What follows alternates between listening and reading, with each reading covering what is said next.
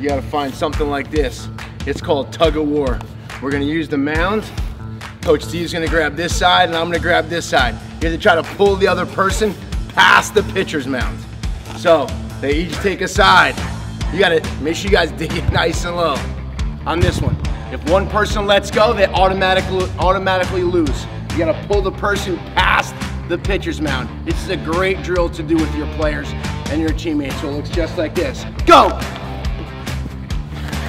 No! No!